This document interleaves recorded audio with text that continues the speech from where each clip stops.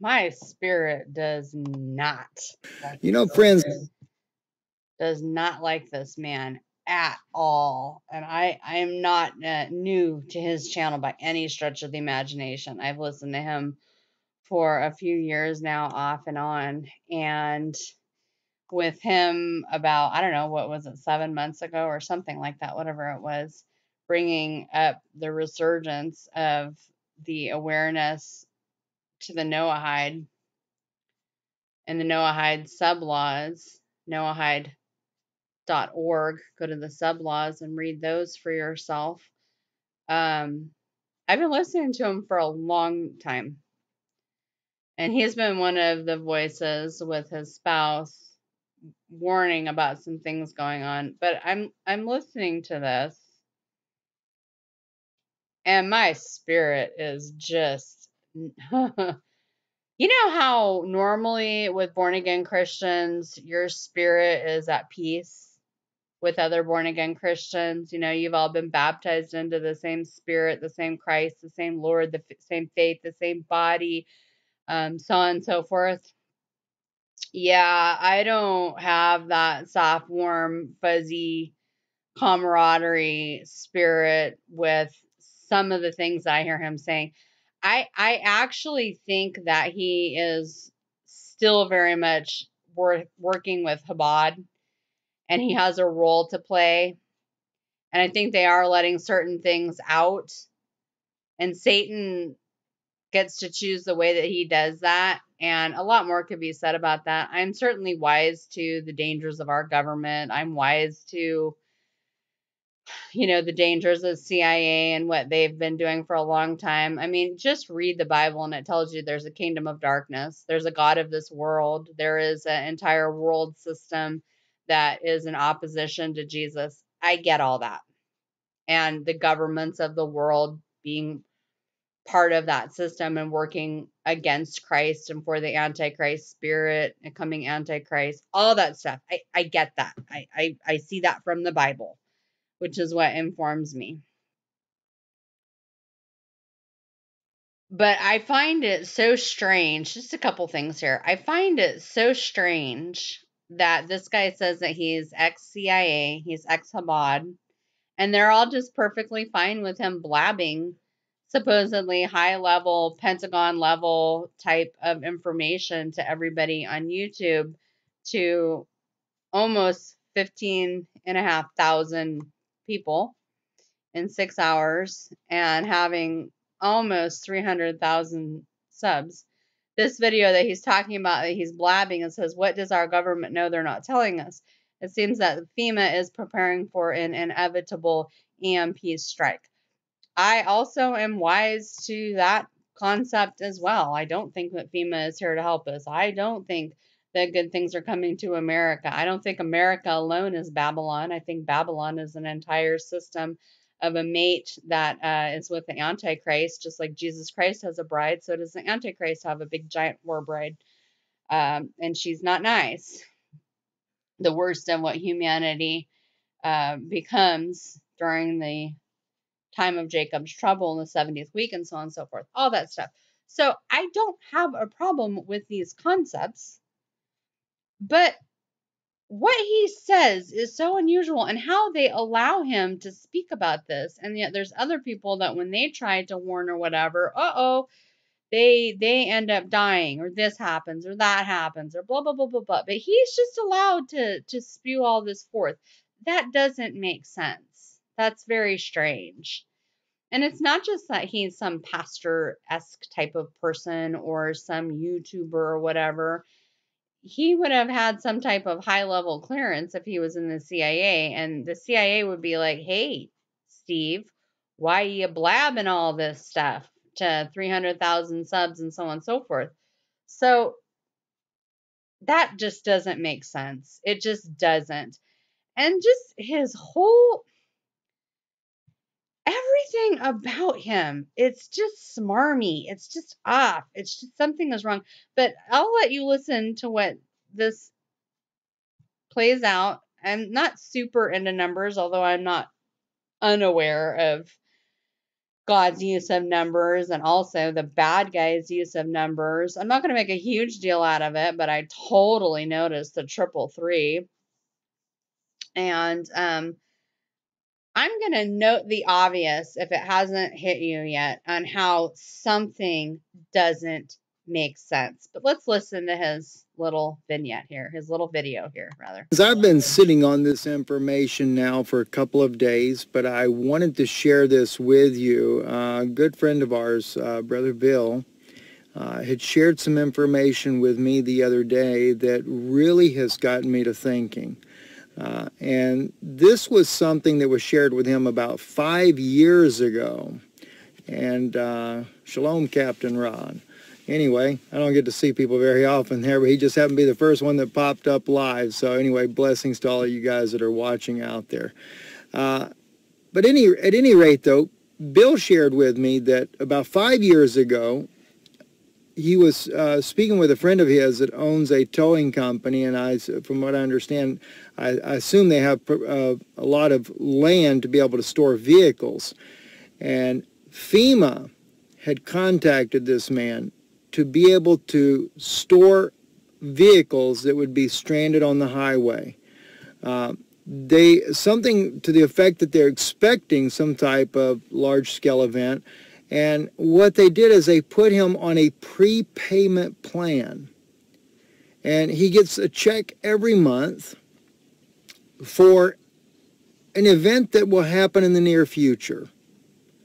And I wanted to share that with you guys. I wanted you to be able to hear that. I wanted you to know that that's coming. And he also checked just recently, only to discover that his friend told him and confirmed with him that yes, he still gets the check every month from FEMA. 5 years straight, this man's been getting checks from FEMA.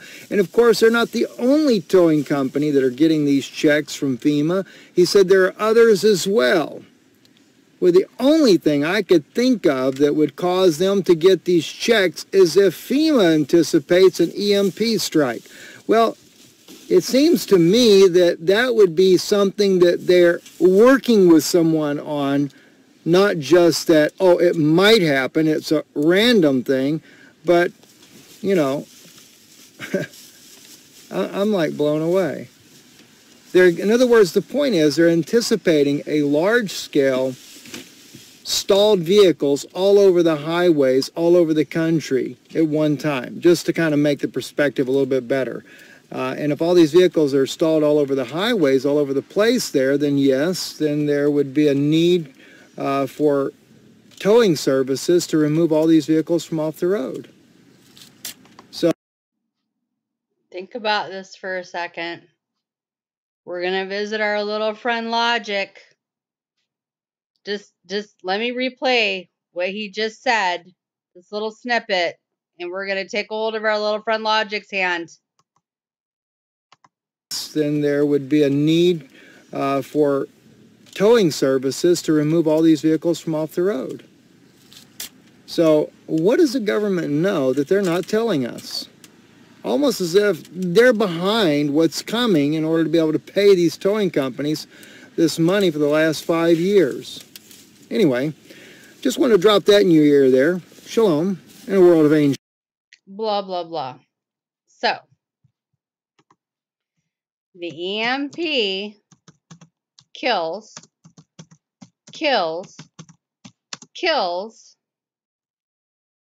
the electronic system of autos, right?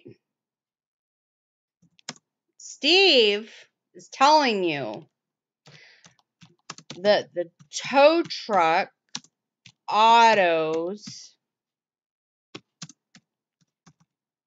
will be coming to collect all the killed autos stranded all at once, prepaying for this service 5 years in advance. The government is the most greedy, horrible, money-grubbing satanic beasts on the face of the earth. But for 5 years, they're going to issue a check every week, every month, whatever. He didn't say the duration. For 5 years solid, anticipation of all of these auto tow trucks going out onto the road and driving and maneuvering to get all these killed off autos off the road. When an EMP attack happens, meaning all electronics are toast. How are the auto trucks going to operate to go get these? If you have an EMP attack, and probably that is coming, I don't have a problem with that. Your least concern is going to be clearing the road. And how would you even do that if you have cars everywhere? Into probably, I'm guessing, the billions when you look at the whole thing. Food can't get through. You're going to have a problem that is so multi-layered, freak out time, something that has never happened in all of human history, orchestrated by the people who intend to murder you. And you think their main concern is going to be prepaid? This is so ridiculous. Prepayment of tow trucks that wouldn't be able, autos, to go get the vehicles out of the way, since all the autos and everything else that runs on an electronic device, there's no way that the government's going to be like, oh, we need to totally make sure that we clear the roadways. This doesn't make sense. This is not about fixing a problem. I contend that this man is a liar from the pit of hell. I contend that this man is not who he purports to be. I don't think he's a Christian. I think that he is Chabad. I think he is still CIA. I think he is still working for the bad guys. I think what he's telling you is absolutely ridiculous.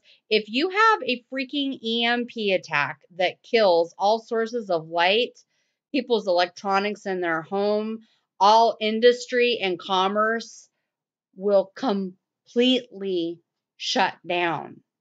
You pretty much will have the makings for mass panic, freak out mode, and starvation of famine level disaster. You know, like what the SEALs say are going to happen to murder people. You will have a nightmare unlike anything you could ever possibly write into a movie script happening. You think the government's going to be like, hey, let's pay the tow truck drivers to go move the cars, go store them on a lot. No, you have absolute panda freaking, how do you say that word? Pandemonium. What he is saying is so bizarre to me. I can't even respect him anymore. And of course, he closed the comments because he knows people are going to catch that. What I just pointed out to you, the part about if the autos are killed, how are the tow truck autos going to go get the cars? And if everything's in the way, how exactly are they going to move the cars? And how are you going to fix the problem with just that stuff, Steve? It doesn't make sense. None of this makes sense. And I think it's because you're a big giant liar and a psychopath. And I think that you still work for Chabad. I think that you still work for CIA. I think you're government. I think you're one of these wormy little beasts. I think that's why you and your wife know as much as you do about Noahide, because your people, the Jews in unbelief, and the Gentiles in unbelief, and our crappy government, they all know about this. They're all in on it, and they're telling you a little bit of information for a variety of reasons. and you're putting this out, and you want to spread this idea that you know, FEMA and the EMP and all that stuff is coming, but his theory of how it's going to be taken care of is absolutely nonsensical. I mean, this is like trying to put a little Band-Aid that's broken, no adhesive left on it, onto an absolute gushing artery that you're going to bleed out in a matter of moments, is what he is suggesting. Think about this. If no businesses can operate and function because there's no more electricity, that means that nobody will have a job anymore. It's not going to matter if people can't get their cars up and running and if there's cars stranded all over the highway. This means it's a matter of time until you die from starvation. It's a matter of time before your home is overtaken. You're not going to have heat. You're not going to have electricity. You're not going to have food. You're not going to have anything. You're just going to die. I hope people are getting this. This man, there's something so wrong with this man. Even his countenance, the whole thing. And he's so his demeanor about it. I mean, it's as if he's ordering a cheeseburger while he's telling you about this. If this is truly the case, which is strange, the government would just shell out millions of dollars. This doesn't even make sense to these people to hold cars on their lots. I mean, how many cars are we talking about? How many cars are in existence in America that are up and running? And you think that they're all going to be stored? That doesn't even make sense. I don't know if the people in the chat even have a clue. Thank you, Sarah Tennessee. She got it. Won't the towing services be stalled too? Thank you.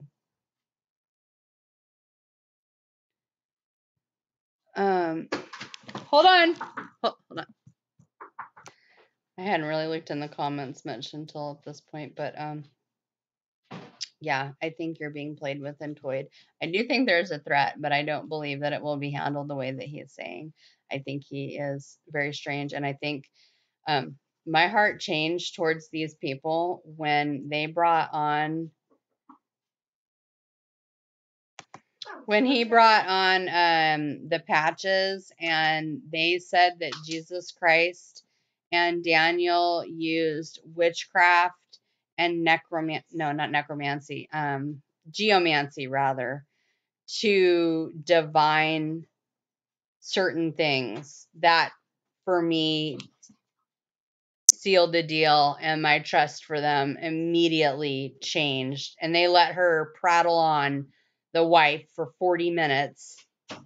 But this is something that they have talked about with many people. Jesus used witchcraft to write in the dust when the woman in adultery was being offered up to be murdered, and they were trying to trick Jesus. He totally used witchcraft. That makes sense. The sinless Lamb of God's going to use witchcraft. Yeah. Yes, Kathleen Patch, that really makes sense. And they let her for 40 minutes go on and on and on about this in one of their shows. Then it got taken down.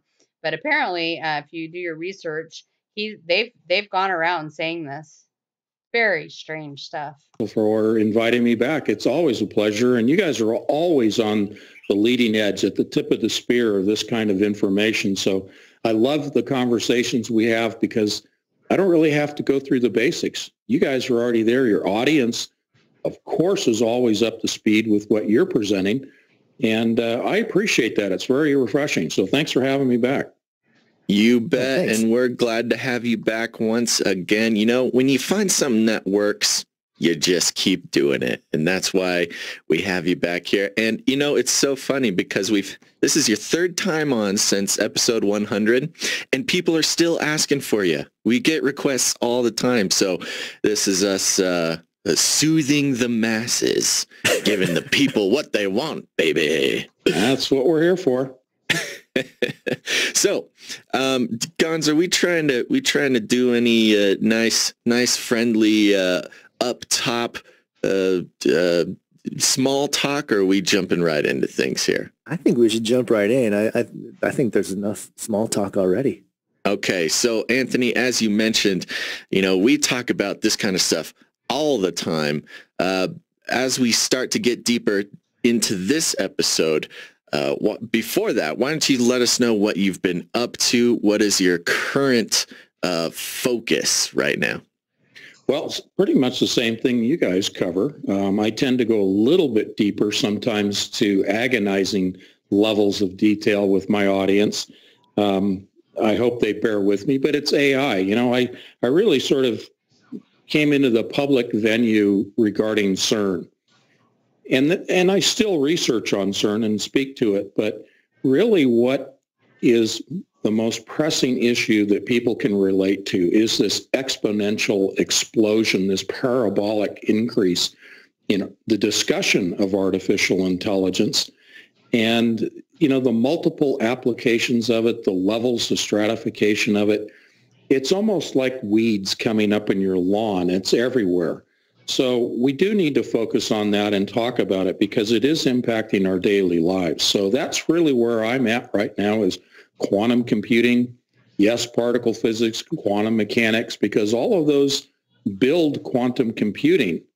And from that, the direct growth of artificial intelligence from classical computing, which is transistor-based, and now into qubits, quantum bits in quantum computing. And you guys have been nice enough to allow me to talk extensively about D-wave systems. And I have a new piece to that puzzle called Quadrant, which is a new subsidiary of D-wave systems. And we'll talk about that a little bit today, but I'm really kind of holding that back for my Patreon patrons as exclusive content and also for my subscribers to Entangled Magazine. Quadrant's the new game in town, and this is, in a nutshell, if you picture a funnel for big data, that's where the neck of the funnel resides, and I'm going to be revealing what they're doing with all that data and how they do it, plus the spiritual, the occultic, as you mentioned, Gonz, in your opening statement, the occult nature of CERN. Well, there definitely is an occult nature to Quadrant as well. Go ahead, guys.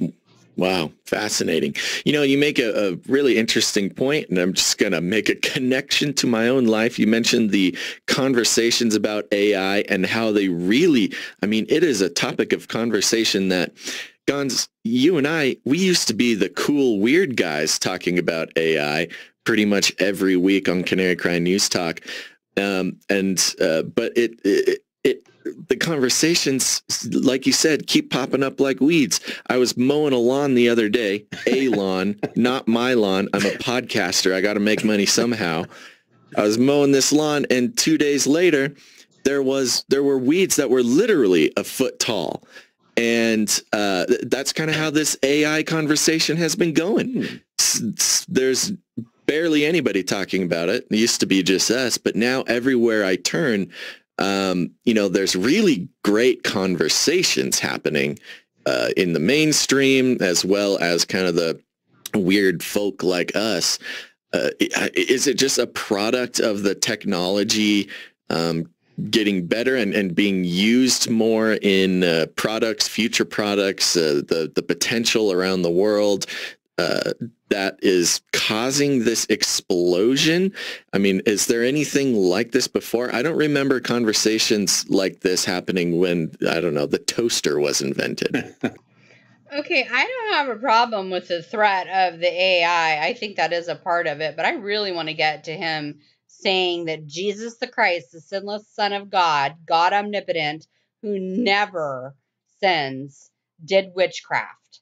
That's what I want to try to locate and hyper-isolate for you, while Gonz and Basil also allow this nonsense. Do you see how Christianity is being redubbed? Do you see how these people that have been placed as your leadership and indoctrination coaches, I'm a Christian, you need to listen to me. Do you see how they're all chipping away, even at YouTube now, how they're all chipping away at the faith? This is absolute nonsense. This is demonic. And these Christians will sit here and let him say this nonsense. God can't sin. Hello? Jesus can't sin. Okay, so now he's going to begin speaking about the origins of quantum. The origins of computing, the origins of the binary system, and therefore the quantum systems. We talk about qubits in relationship to whether you're talking about D-Wave systems, quantum computers, or IBM's or Microsoft. We're always kicking around the name like quantum, which is qubits, which just means quantum bits. And those, again, are just zeros and ones.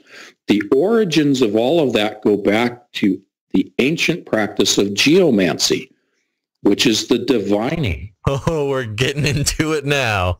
There you go.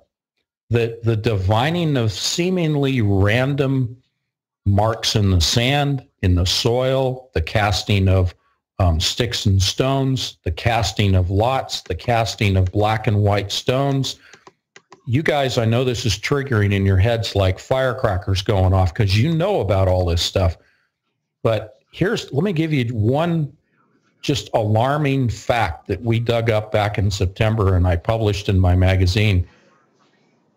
When Jesus Christ was in the temple. Oh, thank you. Yes. And he was presented the prostitute that the crowd was going to stone, and the Pharisees and the Sadducees were accusing her. And the famous line everybody's familiar with that, Jesus said to the Sadducees and the Pharisees, "He who's without sin may cast the first stone." They quietly went away. Now, here's the point.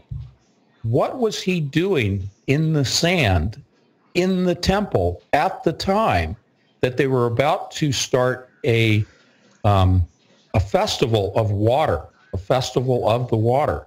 He was actually, and I've got the proof, and it's on one of the covers. I think it's September or October of Entangled magazine. We have an ancient painting, and it's Arabic in origin, and then a later painting done based on the ancient Arabic, in which it clearly shows the practice of geomancy by Jesus Christ himself. And I've had people, label me a heretic and that it's a blasphemous statement. Let me put it in context. In the time of Daniel, he did this as well, the sealing up of the book, the interpretation of the dream.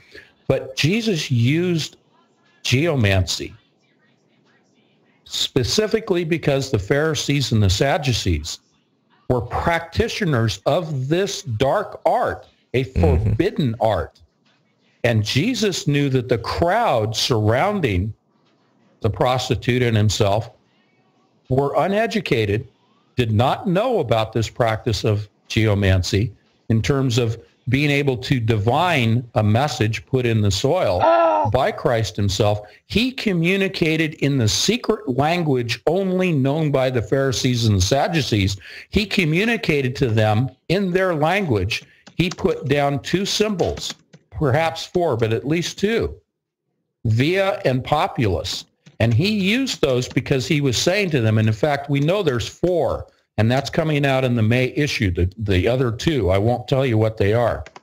But he put down four symbols, geomantic symbols, 4 of the 16, so that they would, number one, know that he was schooled in this. Then they would question, how is it that this simple man would even know this rarefied, secret, dark art form of communication?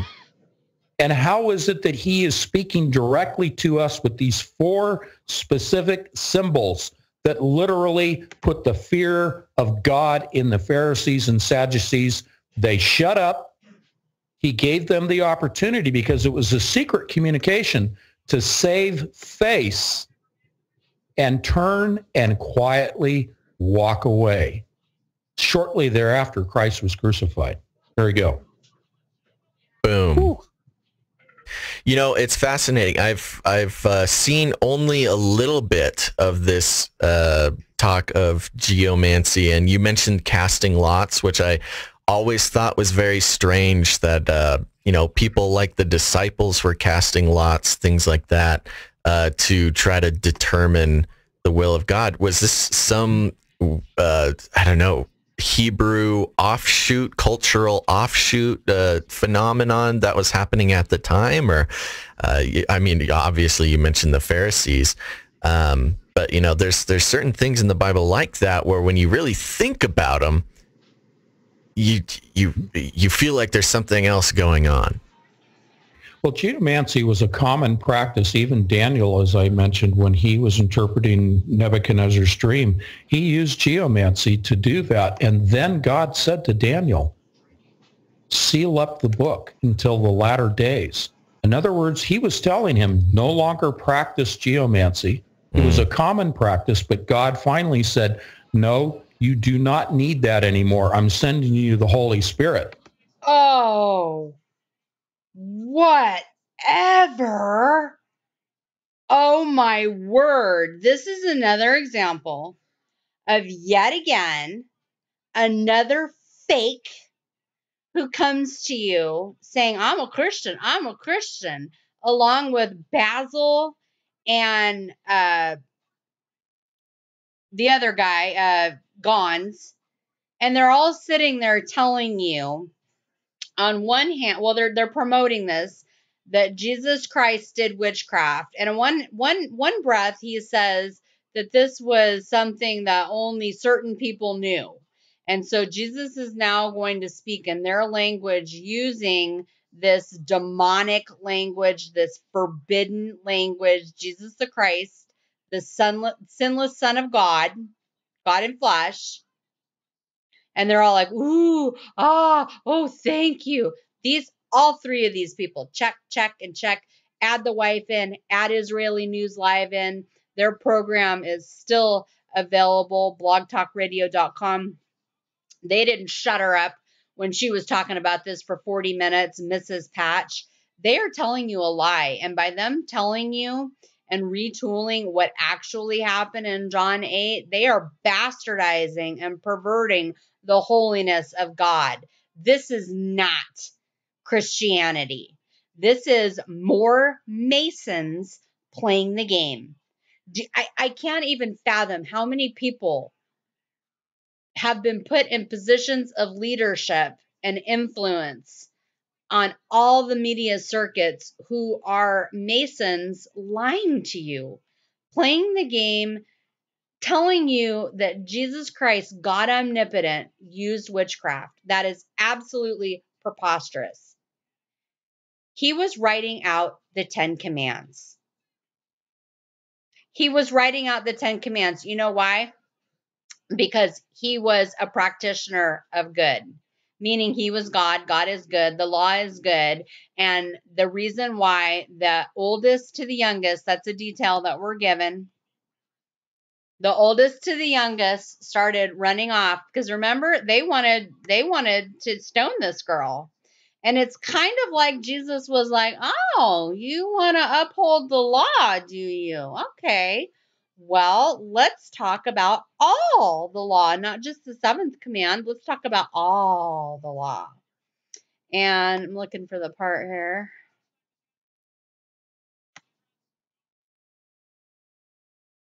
Looking for the part where it talks about the oldest started dropping their stones and running off. It was because he was building a case against them. Oh, you haven't kept the first command, or the second, or the third, or the fourth, or the fifth, or the sixth, or the seventh, or the eighth, or the ninth, or the 10th. You're just showing that she broke the seventh command. But hey, you want to get this party started? We can do this. We can get all the evidence out there. And we can do away with these evildoers. Now, of course, Jesus came that first advent to die for the sins of everybody. But these people realized that this could take a very bad turn. And let me see here. Just not tapping into where it talks about the oldest to the youngest leaving it. I wonder if it's also in another scripture too. That could be the other thing. Jesus went to the Mount of Olives. Early in the morning, he came up to the temple, and all the people unto him, and he sat down and taught them. The scribes and Pharisees brought unto him a woman taken in adultery. When they set her in the midst, they said unto him, Master, this woman was taken in adultery in the very act. Now Moses And the law commanded us that such should be stoned, but what sayest thou? This he said, tempting him that they may not accuse him, that they might have to accuse him. But Jesus stooped down with his finger, wrote in the ground as though he heard them not. So when they continued asking him, he lifted up himself and he said unto them, he that is without sin among you, let him cast the first stone. Okay, well, what's gonna tell you what the sins are? The 10 Commands. And again, he stooped down and wrote on the ground. They which heard it, being convicted of what? Their sins. What convicts you of your sins? The Holy Spirit. What also convicts you of your sins? What tells you what's evil? The 10 Commands that Scripture says no one has kept but Jesus, who's the judge, by the way. They went out one by one, beginning at the eldest until the last. Why did the oldest ones leave first? Because they're realizing, oh, I've committed the most sins out of anybody here. This makes logical sense. And Jesus was left alone and the woman standing in the midst. So what you have is all the lawbreakers who disbanded and took off and realized, uh-oh, this could probably turn a really bad direction. And they didn't want to die. So it makes more sense that he was writing out command 1, command 2, command 3, and they would have started catching this immediately. They were all over her for the 7th command, but the moment he started a pattern going with command 1, command 2, command 3, they would have started picking it up right then and there, like, uh-oh, he's going to start going over all the commands. Uh-oh. We're going to have a big problem because she's only been accused of just breaking the 7th command. But heck, we've broken all of the commands. That's exactly what's going on. It's not from Jeremiah 17. If you read in that one comment that the broken cistern and all that, although that's part of what's going on with the whole issue that people reject God, but it's really about the rejecting of God's holiness and repentance and this battle of the wills. He's writing out the 10 Commands. It just makes sense. And what Patch said to you is an utter, absolute lie from the pit of hell. There is no way on planet Earth he could be in that kind of error and stay in it. And he published it in magazines. So anyhow, he starts out by saying that only special people knew this, and Jesus is now communicating in their language with these dark arts. But then later, he flips it around like the big giant liar that he is, and he goes, this was common to all the people. They knew this. So which is it? Because you have opposites fighting against each other, which is a sign of the, or not just a sign, but a demonstration of this double-mindedness. This is the kind of stuff that you have to pay attention to, that the Masons will do, because remember, they're redefining what is good. They're redefining who Jesus is. They're redefining the prophets, the gospel, the kingdom, the spirit, everything. This is something that comes from the spirit of Antichrist, not from the spirit of the living God. Okay, and also in Galatians 5, I believe it is, it talks about the list. There's a list of things that unbelievers do, if I have the right chapter here, and it talks about, here we go, idolatry, witchcraft. So if you back it up, it says for the flesh, that's the unsaved person that doesn't have the Holy Spirit. Lust is against the spirit, and the spirit against the flesh, and these are contrary one to another, so that you cannot do the things that you would. But if you're led by the spirit, you're not under the law. And then he talks about these are the works of the flesh, meaning these are the works of the unsaved person that doesn't have the Holy Spirit in them. We know that Jesus has the Holy Spirit in him because A, he's God, and B, he's the Messiah, which means he's the anointed. And C, we know the Holy Spirit went inside of him. And D, we know that Jesus only does those things which he hears from the Father. And we know E, that the Father said, this is my Son in whom I am well pleased, listen to him. So obviously Jesus isn't going to be doing witchcraft. That doesn't make sense. And that's like kindergarten, first day of Christianity level. Like a 4-year-old could get that Jesus is pure and doesn't sin. So how Anthony Patch and all these other people at Canary Cry Radio and Israeli News Live can all agree to this, that Jesus did witchcraft. Yeah, that totally makes sense. No, that is absolutely from the pit of hell. See, idolatry, witchcraft, heresies. And I tell you, as I've told you in the time past, that they which do such things that are not born again shall not inherit the kingdom of God. If you're born again, you're going to inherit the kingdom of God.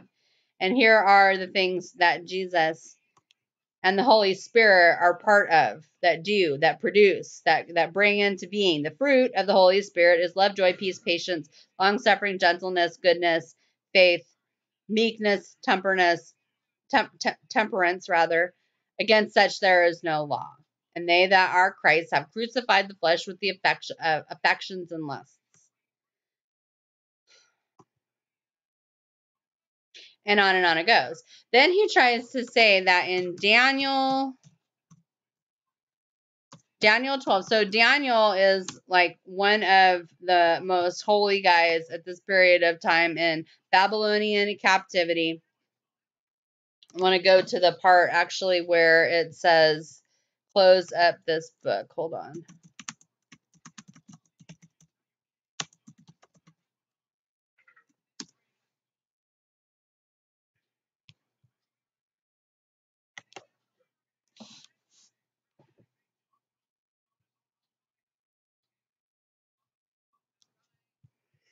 I can't remember exactly how Patch tortures this scripture so badly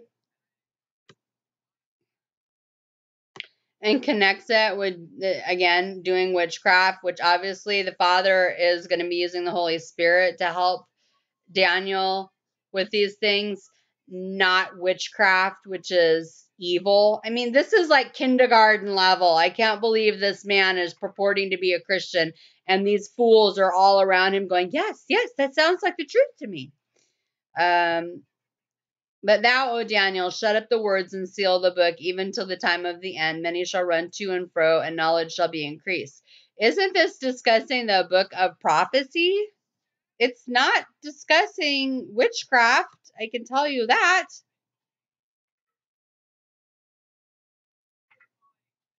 So we're starting to understand the biblical model of prophecy as we get to the end times, so that it makes sense when we read things in Daniel, like there will be an empire and a kingdom of clay and iron mixed together.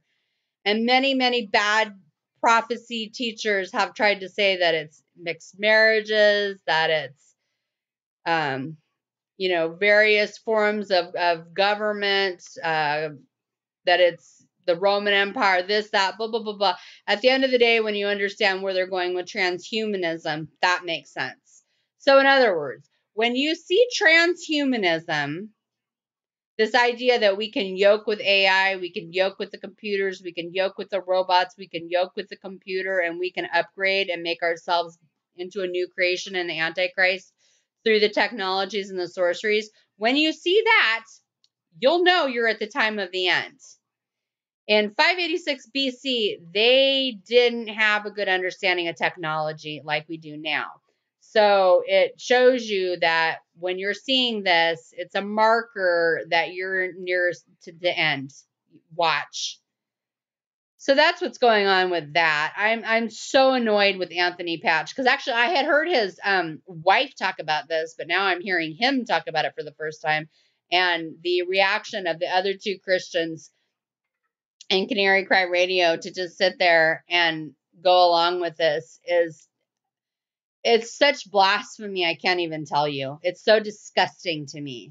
Okay, Anthony is now saying that seal up this book is this scroll that goes back to some type of festival about water. I've studied Hebrew feasts and festivals for, let's see, my kid's 15 now, where it was introduced to us and when he was 2, about 13 years now. I'm not familiar with what he's talking about. A festival of water. And this guy is so weird. Hold on. Let's just hear what he has to say. This is just such nonsense. He must be misnaming something and talking about an element and misnaming it is what I think he's doing. Time that I described in the temple, the water, the festival of water, water is knowledge. And he was sealing up that flow and damming it up until the latter days. Now the book of Daniel, I'm convinced, has been opened. And that the flow of knowledge, the increase of knowledge to us that are possessed with the Holy Spirit. And I use that word possessed because the other side is being possessed of demons. We are possessed of the Holy Spirit, is showing us and augmenting our minds, increasing our awareness, increasing our knowledge, because the book of Daniel's been unsealed. It doesn't mean we're practicing geomancy.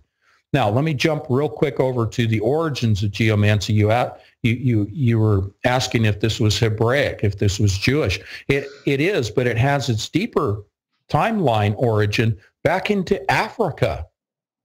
So the Africans were practicing geomancy and other forms of a binary system. This goes into Cantor sets and other forms of mathematics, but coming full circle to what you asked me about 20 minutes ago, it seems like, running off at the mouth here. No, it's this full circle. Stay on script, buddy. Stay on script. It's all right there in front of you.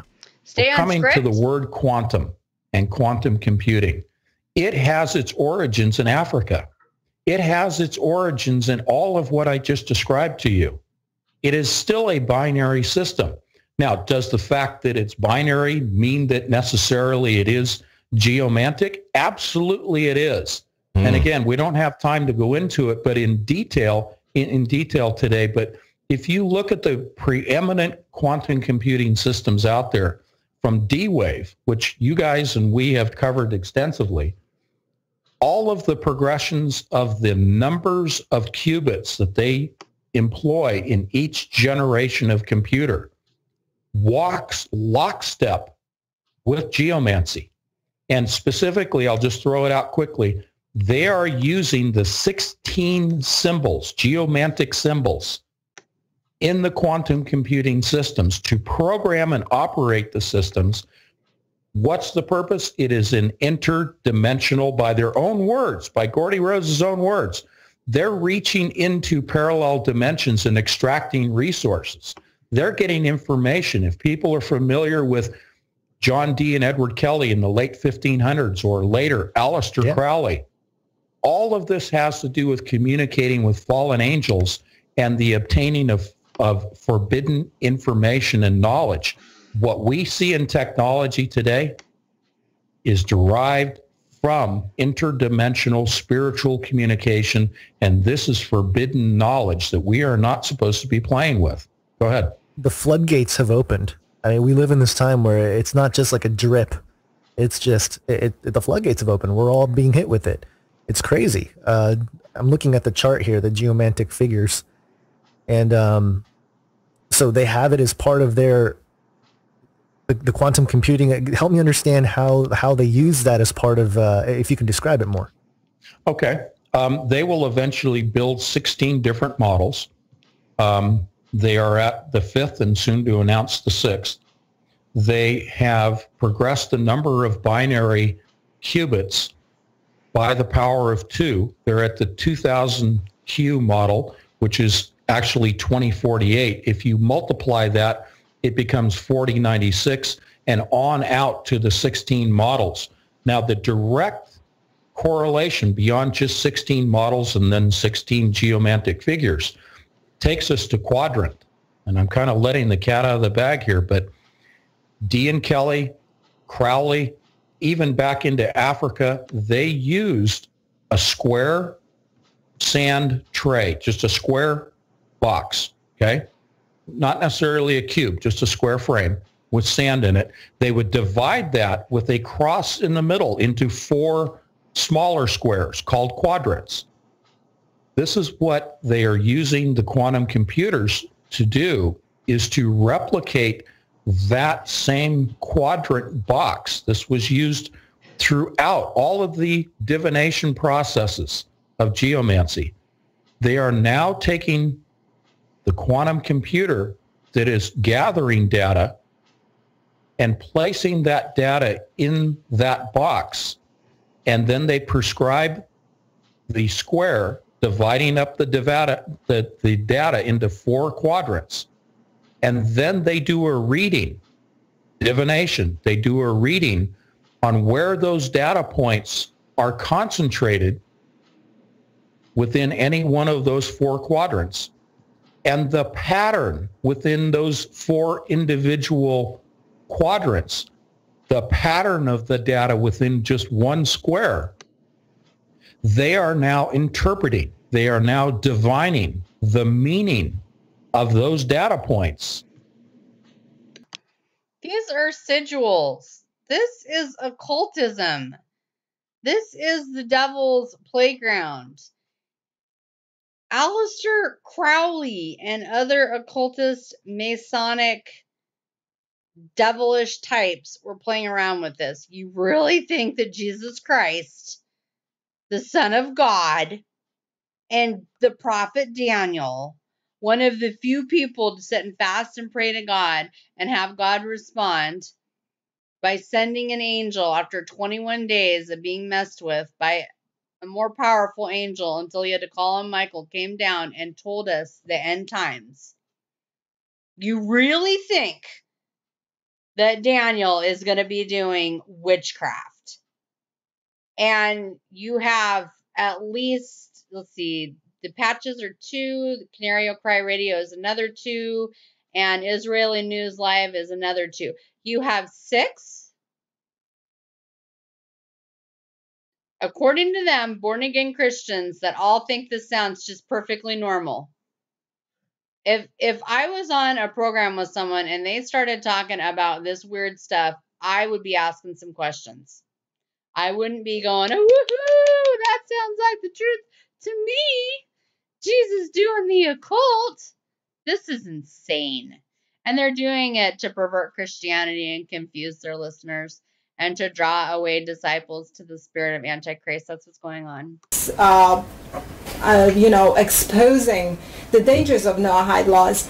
And because we have right now division in the body of Christ about it, Stephen, we have some pastors that are telling people that Noahide laws and Zionism and all this is all wonderful and great, and it's not dangerous to accept Noahide laws and nothing.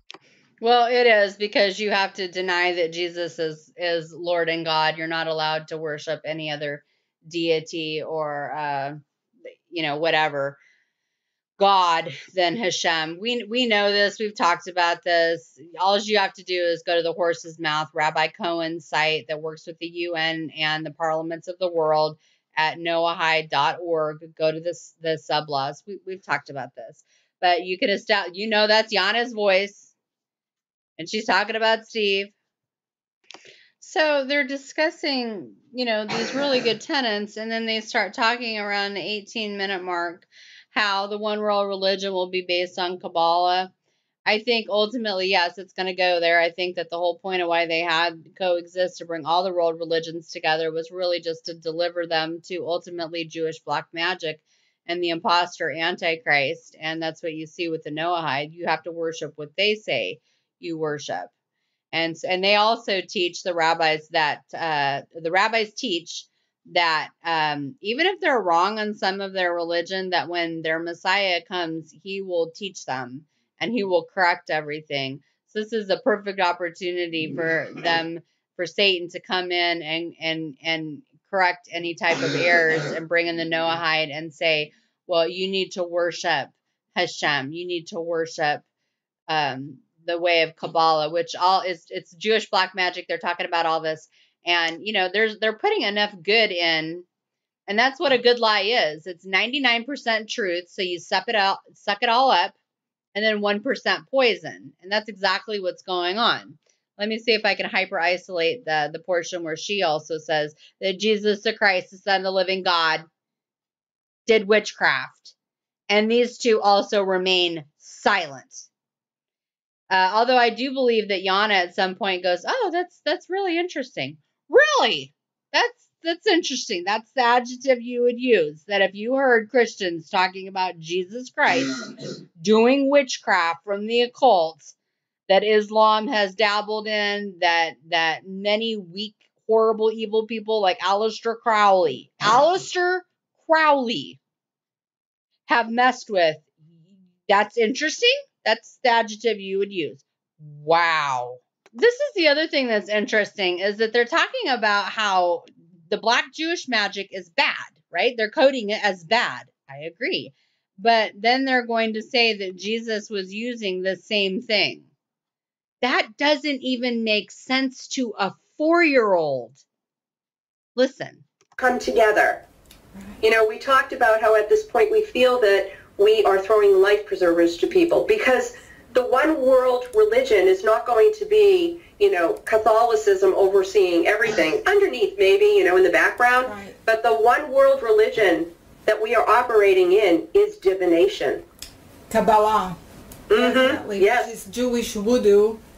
Exactly. Dark magic and witchcraft. Yes. And sorcery. I mean, it's amazing. And I have been, I'm writing right now a little thesis to refute the book Kabbalah for the Nations by Rabbi Yitzhak Ginsburg, as I told you.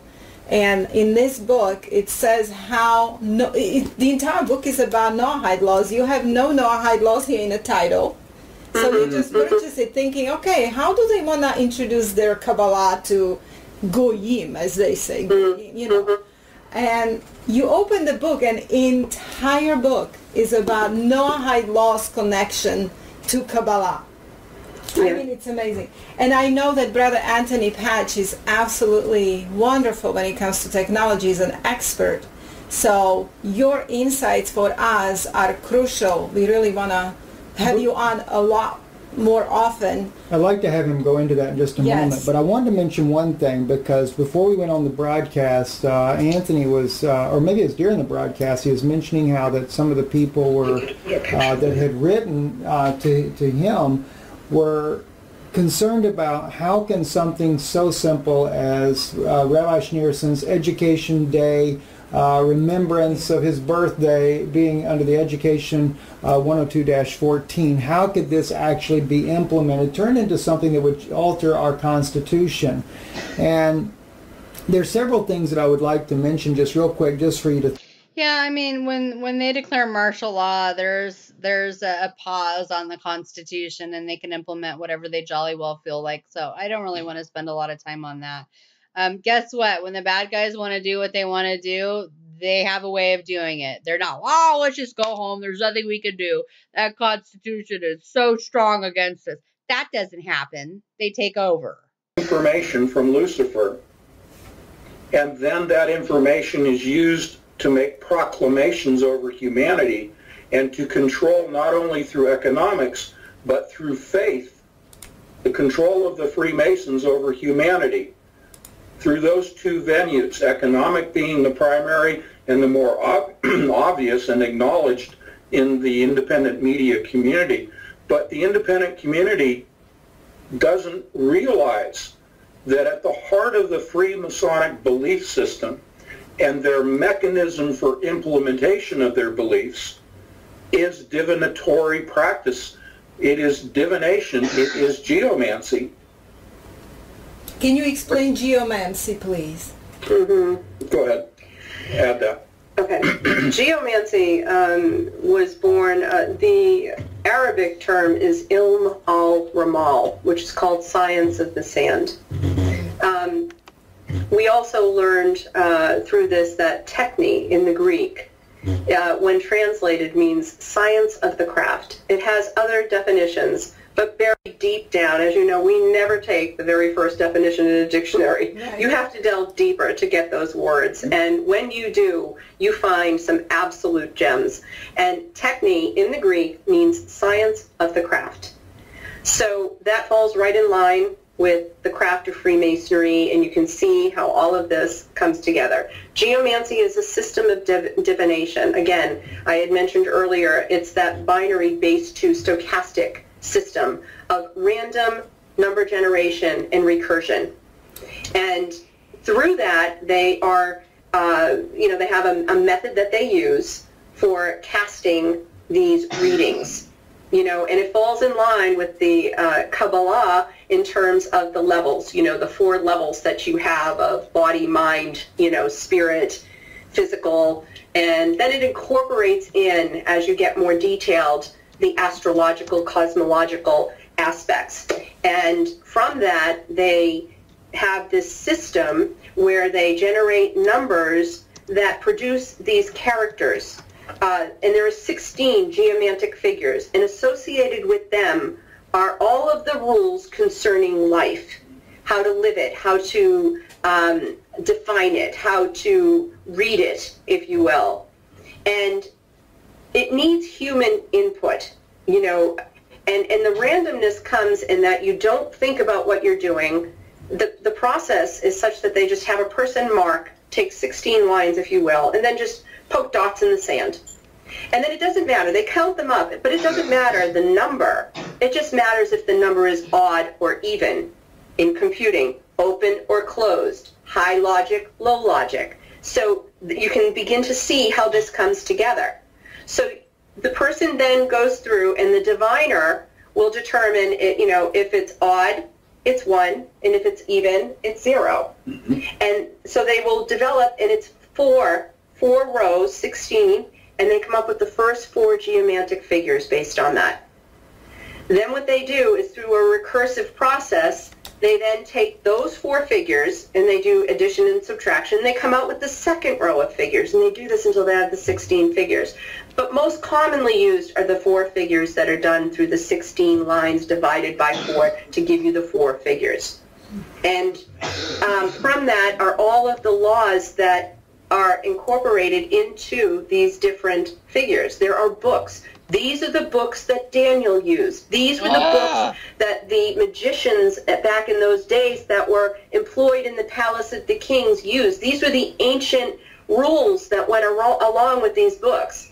This is why when I was giving my talk on Daniel in the King, when he came up, everybody says, we had our own people that came against us and said, how can you say that? And all I can say is that the Holy Spirit showed me what Daniel was doing. Like us, with our cell phones and our laptops and tablets, we are using the system of the day.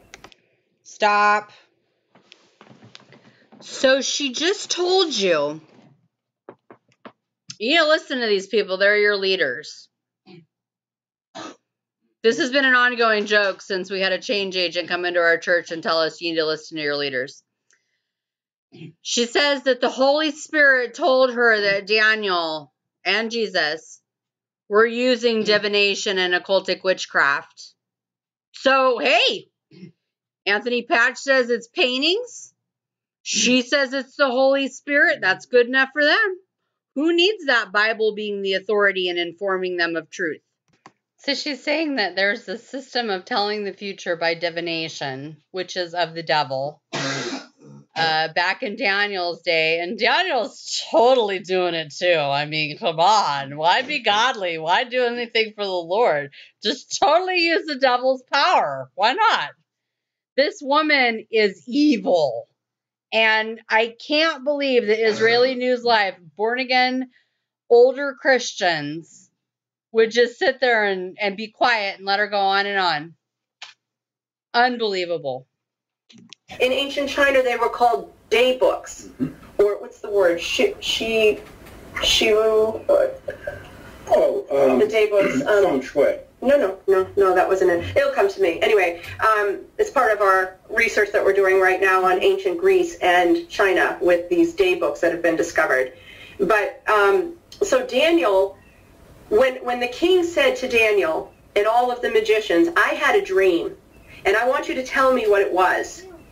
Well, all the magicians in his palace and the sorcerers said, well, tell us what the dream was, and we'll tell you what it means. And he said, no, I want you to tell me what my dream was. And they just looked incredulously like, that's impossible. How can we tell you what your dream is? tell us your dream, even a little of it, and we will give you the explanation. And the king got really angry, and he said, I'm telling you, if you don't tell me what your dream is, you're all going to be dead tomorrow. My dream was. What my dream was, yeah. And so one of the king's associates went to Daniel or went to the king and said, you know, there's a man by the name of Daniel who can interpret dreams. Let me bring him in. So Daniel comes in, and he is the head of all of these magicians and sorcerers. Yet he's a man who loved and served God. Right. So he goes into the king, and he says, you know, king, what is it that you want? And he said, I had a dream. It was very disturbing, and I want you to tell me what it was about and what it means. And so Daniel didn't answer as the others did. He said, give me a night or give me a day, and I will tell the king what it is. So Daniel, at that point, this is where the Holy Spirit showed me what Daniel did. He went back to his place with his, you know, there was the others, Shadrach, Meshach, and Abednego, who were with him. And he said, I need you to pray. So he did what he knew how to do in the accessing of unknown information. He cast lots. Now, when we say casting lots, it's not, you know, picking the biggest straw. They had a very detailed system of casting lots. He did a geomantic reading, because when you do the initial four geomantic figures, it represents the head, the torso, the legs, the feet. So now you can see where Daniel began to see the statue with the head of gold, you know, and then the chest of silver, and how it went on to the iron mixed with clay. He got that from the geomantic readings. And so that night, he only had it in part, though. He could only do what he knew how to do, and was beginning to interpret the powers, if you will, that be, based on the four geomantic figures and their representations in the statue. So that night, he goes to sleep, and God gives him the explanation. But he did what he knew how to do to get the initial information. Then he said, Lord, I'm going to be dead tomorrow if you don't tell me what's going on, so I can tell the king. He lay down, and God appeared to him in a dream, and he explained what he saw. So he goes back to the king, in a sense, damned if you do and damned if you don't, and he gave him the explanation based upon what he was able to read and divine with God's interpretation. Fast forward, Jesus in the temple. Jesus is in the temple, he's teaching. They come, and the Pharisees and Sadducees come, and they bring to Jesus, because they're coming to him in a spirit, a murderous spirit, if you will. Okay. I need that eye contact. So they come to him with a murderous spirit in their heart. They are going there for the sole purpose of trying to trap Jesus in his words and by getting him to judge. They're trying to put him in a position to judge. Now, they're gathered in the temple, and from what my research showed me, it was to celebrate the festival of water, where God represented a fountain of living water. It was a water festival in the temple at that time. So he's teaching in the temple. The Pharisees come. They throw this woman, tell him she was caught in the act of adultery. They bring with him, much like Soros and all of his crowds today that he hypes up, the Pharisees and Sadducees bring this crowd with them, telling them there's going to be blood today. There's going to be bloodshed. Bring your rocks with you. We're going to kill somebody because we're going to stand for our righteousness, and we're going to get Jesus to judge this woman. So Jesus knew in their hearts before they got there what they were going to do. And this is all throughout the Gospels of, you know, John and Mark. And so they throw her at his feet. And when they arrive, they see that Jesus is crouched down on the ground, and he's doing things in the sand. Many, many teachings have been said that, you know, he was writing their names in the sand, because later on in the book, the Lord says, your names are written in the earth. But because we know what the sand was used for teaching, because there was so much of it that would blow in, you know, from the temple, that they would use that almost like as their chalkboard. But there's never any indication of what is told about what Jesus is writing in the sand. However, these Sadducees and Pharisees, who were trained in these so-called schools of life, trained in the mantic arts, doing what Daniel did. The elite of that time that were trained in the sacred knowledge of geomancy and that form of divination looked down on the ground. And immediately, as they were saying that this woman was about to lose her life, they looked down and they saw what Jesus was writing on the ground. And again, this is what the Holy Spirit showed me. And he told me what these geomantic figures represented. And on the cover of our magazine, we put the one figure, which was 4 rows of 2 dots, which represented populace. There are names for each of these geomantic figures. And so populace, in its definition, and you can look this up online, populace is, it means that it represents a bird's eye view of a crowd. This is their interpretation of what populace is. And it's neutral. It can sway, it can go to the good side or it can go to the bad side.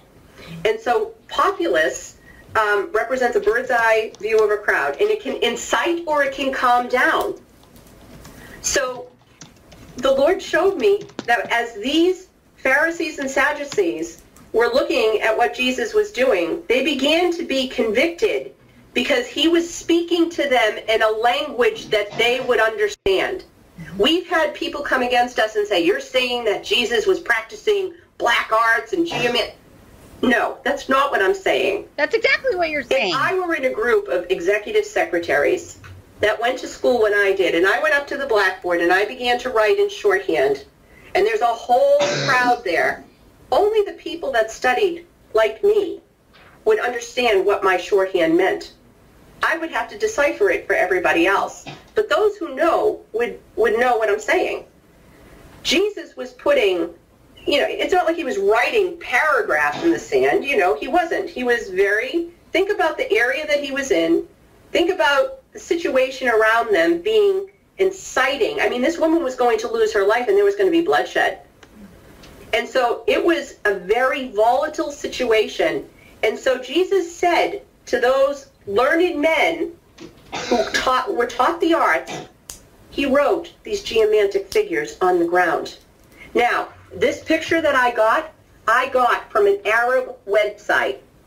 I saw this same exact picture on a Catholic website, only the geomantic figures were removed. So you didn't see them like you see the geomantic figures here. I don't know if I can come closer. Yeah, come closer because we can. Okay. Oh, wow. And these you can are kind of geometric see figures. Okay. Okay. So he was writing in a very small space, but he had to write a lot that they would understand. So he used these geomantic figures that they contained volumes of information. So they came to him and they were trying to get him to judge. Do you know that populace represents judgment in geomancy? It represents the ability to sway a crowd of people, remember a bird's eye view of a crowd, to either good or evil. Written next to that were 4 dots on the second of the geomantic figures, which is via, and it was called the way. It means the way. It represents water, which can flow like a rushing river, or it can be very quiet, sort of a meandering, So what he was saying to them with just those 2 geomantic figures, which would only take a small space to write, when they gathered around and they looked down on the ground, populace said to them, you come to me and you bring this woman for me to judge. And I'm telling you, I am the judge. Then you look at via, which represents the way. Jesus said to them in their language, I am a judge, and I am the way, the truth, and the life. Wow. I am the river of living water. And then I believe the other 2, and this is speculation on my part, was the figure for carcer, which means imprisonment, because they were going to try and either imprison him, but there was also the figure for the woman, which is Puella. I'm sorry, I don't remember any of this in my Bible, and I don't remember anything about taking him and imprisoning him. I see lots of attempts on his life that were all thwarted or failed. I remember the time when they grabbed him and they wanted to throw him off a cliff, and it says that he walked through the crowd. I remember when they picked up stones to stone him to death. I don't really remember what happened with that, but I remember the Bible saying that it wasn't his time yet. I don't, it seems like there's at least one other occasion, maybe a repeat.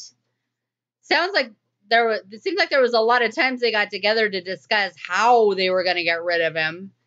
But they were afraid of the people. And remember, they were being occupied by Rome. So it wasn't like they could just do whatever they wanted.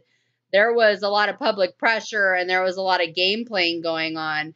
I don't recall any time in the Gospels anywhere in the umpteen years that I've read the Bible, any time when they tried to incarcerate him. But I know that I'm just going by what the actual written word says. I mean, it's not like I'm actually hearing from the Holy Spirit like Kathleen is. Or that I'm looking at a painting like her husband, that those two things would better inform them as to what's happening. So much so that they could prove their case that God Omnipotent and Daniel were both using occultic witchcraft that Aleister Crowley or Islamics or whatever would be using.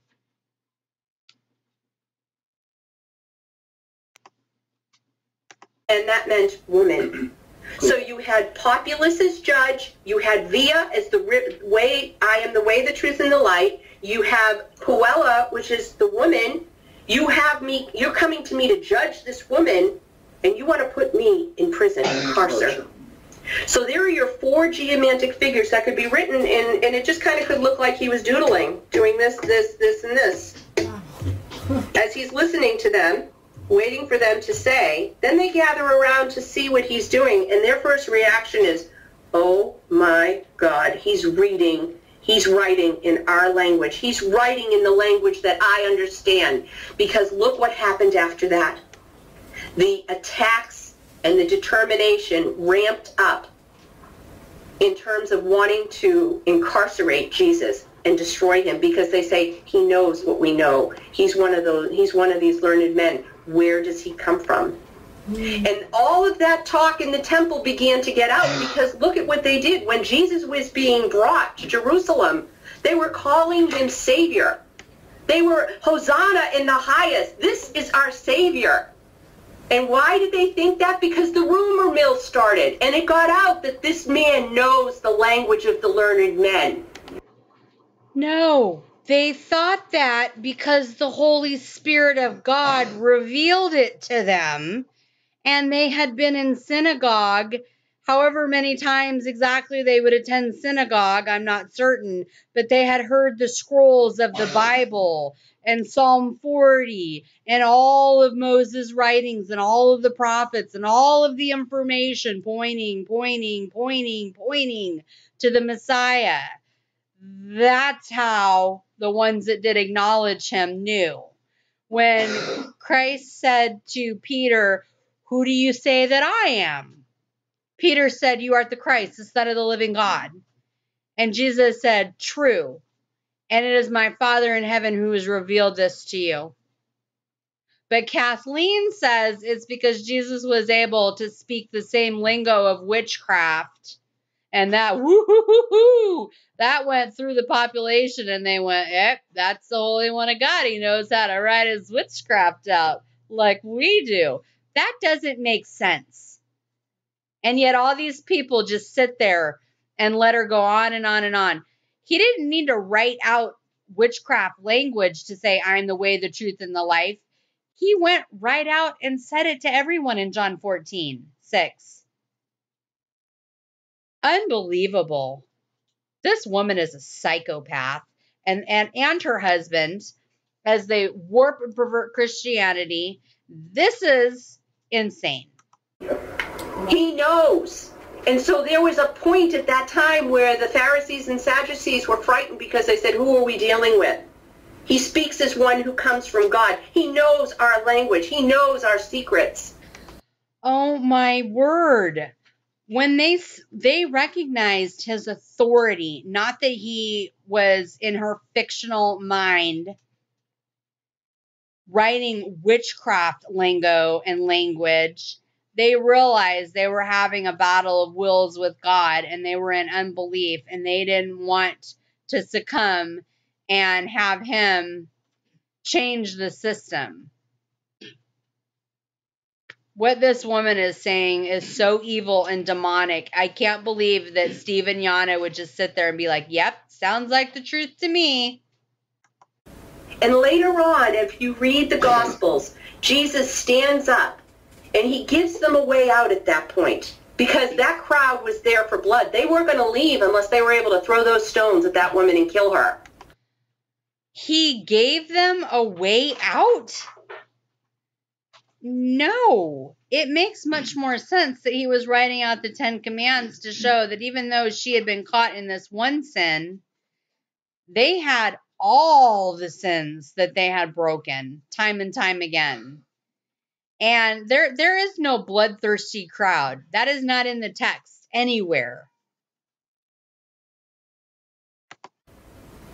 And so they ended up, he stood up and he looked at them and he said, let he who is without sin cast the first stone. In other words, you just read everything that I put in front of you. I'm going to give you a way out right now. Okay, yeah, I don't even know what they're talking about, this festival of water they keep talking about.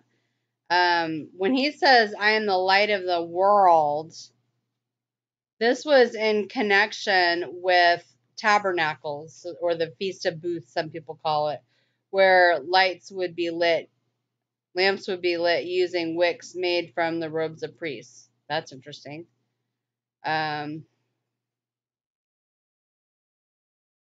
It's all part of his I am statements in John 8. It says here, 7 times in the Gospel of John, Jesus makes powerful statements beginning with the phrase, I am. These echo the words of God to Moses in Exodus 3:14. Then when God asks who he should say has sent him to Israel, God tells Moses to tell the people, I am who I am. Say this to the people of Israel, I am has sent me to you. This phrase implies the simplest expression of God's nature. He just is. He must be. When Jesus uses this phrasing, he is deliberately invoking the same essence. He says it a little bit differently than I've heard it before, but I get the gist of what he's saying. This is the second of John's 7 I am statements. The first came when Jesus was preaching to the crowd in Capernaum, the morning after feeding thousands with a small boy's lunch. John 6:35. Later in the same chapter, John will use a slightly different version of this idea, not part of the primary 7 I am statements, resulting in rage from the Pharisees. This incident occurs during the Feast of Booths. I don't know what they're talking about, Feast of Water. I've not heard of that. In Jerusalem, Jesus has already used festival rituals as analogies for his role as Messiah. Gives the scriptures as part of the major festival, lamps would be lit using wicks made from priestly garments. Never heard that before. In addition, light was a powerful metaphor in Hebrew thinking, Psalm 84:11 and Malachi 4:2. Light for the Jewish person was the ultimate idea of representation of salvation, knowledge, and goodness. For God to claim to be the light of the world was no small thing. In fact, it is a claim to equality with God. Even further, the Greek of the passage indicates Jesus' claim to be the light, not merely a light. In the Greek's text, original Greek, ego eimi, and I can't pronounce the rest of that, which explicitly claims he is the single solitary source of light. I'm going to have to research this further, but there may have been something with water, but it certainly wasn't called the water festival. And he was highlighting light in this section. He was talking about water in John 7, not in John 8, which she's mistaken. Of course, people can be mistaken, but when she pontificates on that much error, I don't have a lot of hope for her. And everything that I am researching, I don't trust Jews for Jesus at all. This seems to have something to do with the rabbinical teaching or directive. I know they poured out wine at one point. The Temple Institute, see, that's the rabbis as well. See, and it says became part of their tradition. Usually oneforisrael.org is okay, but see, I don't trust her at all.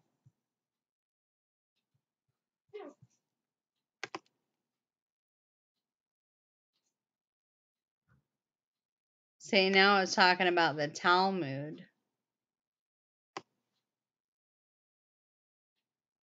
And it sounds like the ceremony has something to do with the Talmud. I just honestly don't know a lot about what they're talking about. And see, water libation ceremony. According to the Talmud, Sukkot is the time of year in which God judges the world for rainfall. That doesn't sound right. Therefore, this ceremony, like taking on the 4 species, involves God's blessing for rain and its proper time. And she's tied it all so funny to this supposed occultic nonsense. I don't trust Michael Brown as far as I can throw him.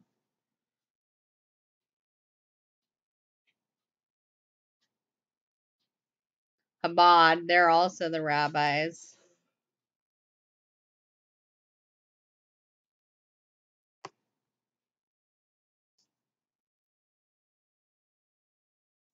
So I don't know what she's talking about specifically. I know that with tabernacles, it was about light. That was a big deal. I am the light of the world, he said.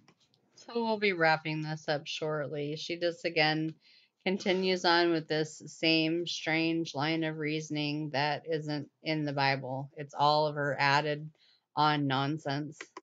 Your imprisonment is foretold. So he needed to say an awful lot to them that would get them to understand at that point. And he did it through those geomantic figures.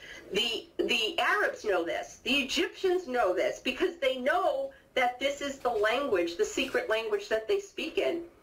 Wow. Wow. So that's amazing. You decoded all of this. That's amazing. It's truly the Holy Spirit that showed me this. It is. It's amazing. So you have a magazine, brother, sister, that you give out monthly, or how? No, they don't give it out. They procure your monies in order to keep going with this nonsense and to teach things that the Holy Spirit told her, don't you know? Doesn't align with what Scripture says. It's completely from the occult, and she already said that these non-Yahweh worshiping nations already were fully aware of the Egyptians, and I forget the other group she said, would know all about this. This is not Christianity.